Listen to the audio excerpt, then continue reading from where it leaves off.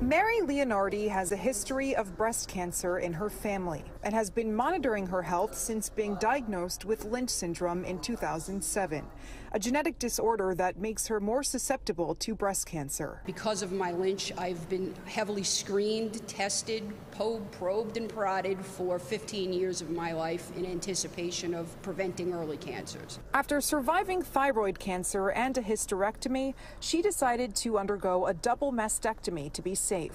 When it came to breast reconstruction, she didn't want implants.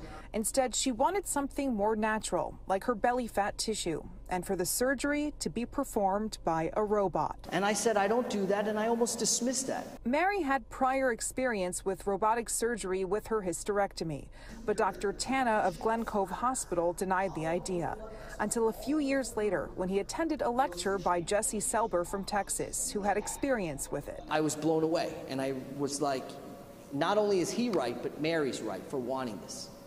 And that's the resilience to the story, that's the empowerment to the story, because she didn't give up. Dr. Selber flew in from Texas, and with the assistance of the robot, they successfully completed the 8-hour operation earlier this month.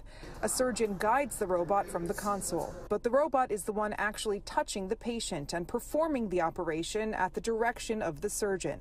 The groundbreaking technology is the first on Long Island, and first major advance since it was developed more than 25 years ago. Very few teams have been able to put together a well-rounded group of people that have the capabilities to accomplish this, and so I'm really happy for the Glen Cove team. The doctors say the benefits include a reduced risk of abdominal hernia and bulge, reduced pain, and quicker recovery time. I want all women to have all choices, an abundance of choices. We shouldn't be limited in our options for something as major as breast reconstruction.